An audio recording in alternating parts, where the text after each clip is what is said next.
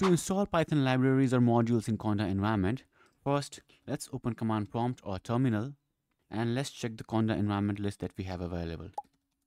Here, as you can see, we have two Conda virtual environments available. The first one is the base version that is globally available, and let's install Python modules in this virtual environment. So I'll copy this name and first activate it. Once this virtual environment is activated, you will see the name in front of your directory here. Now you can install Python packages in this virtual environment using this command, conda install, and then your package name. Let's say you want to install NumPy. Hit enter and NumPy will be installed in this environment. Once this is done, we will see how we can install a bunch of different Python modules from requirements.txt file.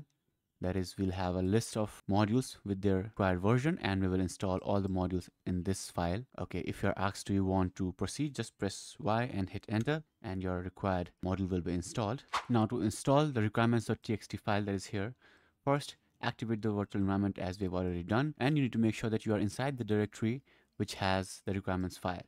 Once you are there, enter this command, conda install file, and then the file name requirements.txt or whatever you have named your requirements file. Here, as you can see, it has started installing the required dependencies. Now if you get an error that says something like this, package is not found, it's because it installs using Conda package manager, so only packages available on Conda will be installed. It does not work well with files generated from pip freeze. If you are getting this error, you can easily install using pip install -r requirements.txt. Now these requirements will be installed in this virtual environment. So this is how you can install packages and requirements.txt file in Conda virtual environment. If you have any questions, let me know in the comments below.